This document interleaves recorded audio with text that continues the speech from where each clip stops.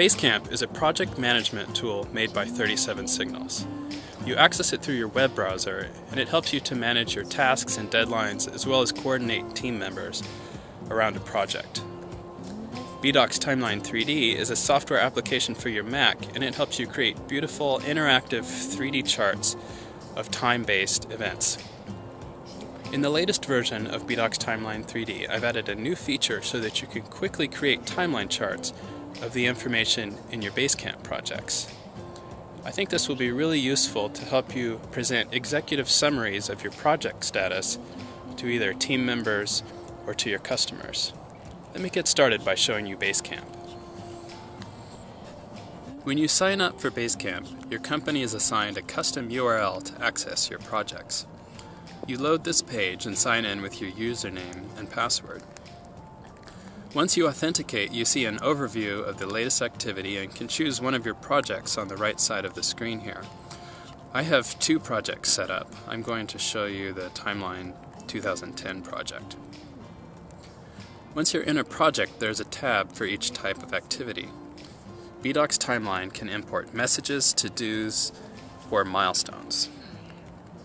Messages are like blog entries. You can post messages and assign them to categories. To-dos are tasks with checkboxes organized into lists.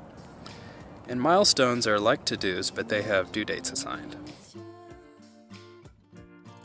Now let me show you BEEDOCS Timeline 3D. I'm going to launch the application and choose the Basecamp option. Next, you'll see a form where you can fill in your company's Basecamp URL as well as your username and password.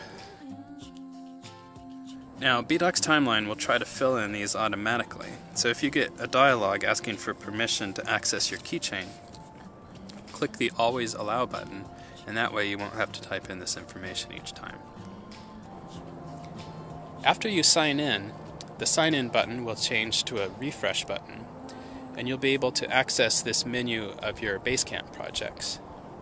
I'm going to choose the Timeline 2010 project that I showed you in the web browser. Then underneath here you can choose which information you'd like to import into your chart. You have messages. You can either choose to import them all or select a specific category.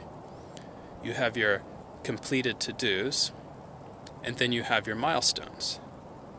As you change these options, keep an eye on the event count. You'll want to make sure that you have at least one event to chart, and you can have up to about 1,000 events in a timeline. When you have everything set the way you'd like, click Create Timeline, and everything else is automatic. You can edit the colors and font. You can add images to your events. I'd like to point out that each event is linked to its counterpart in Basecamp. So if you select an event by clicking it once and then click that little blue link button, it will open your web browser and take you right to that event in Basecamp.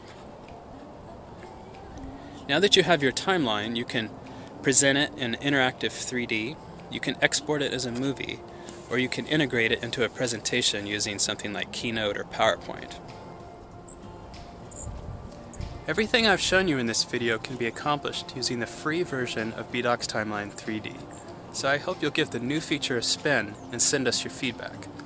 One of the best ways to contact us is to use the Help menu in BEEDOCS Timeline 3D and choose Email Support. We really look forward to hearing from you.